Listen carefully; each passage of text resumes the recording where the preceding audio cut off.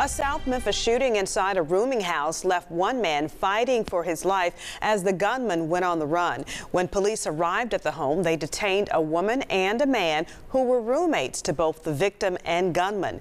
WREG's Jarita Patterson has more on what happened.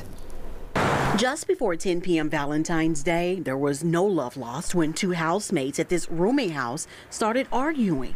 It was so scary. One woman whose face we are not showing also lives in the Airways Boulevard house. She explained to us the day before the two men whose rooms are just feet apart we saw for ourselves, they were feuding over a missing gun. The next day, her 67-year-old housemate, she says, was approached by her 40-year-old housemate who was armed. The 40-year-old is said to have called his baby brother over for backup.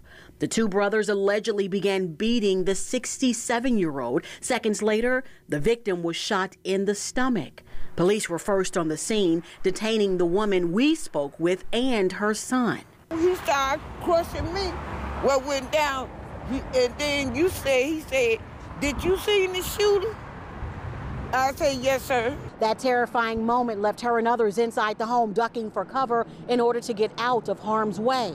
But something she could not avoid, she tells us, was seeing the aftermath as her housemate of many years was lying close by, struggling to survive. The victim was still in the house.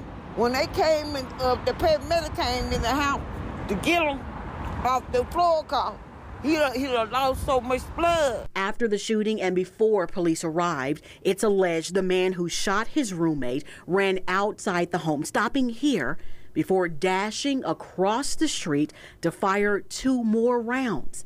From there, he ran away under the cover of darkness. Well, it's over with. Yeah. We couldn't go in the house. We had to sit outside. Oh, I'm so sorry. In South Memphis, Jarita Patterson, WREG, News Channel 3. Well, the victim, who was originally listed in critical condition, has since improved. If you have any information that could help detectives find the shooter, call Crime Stoppers at 528-CASH.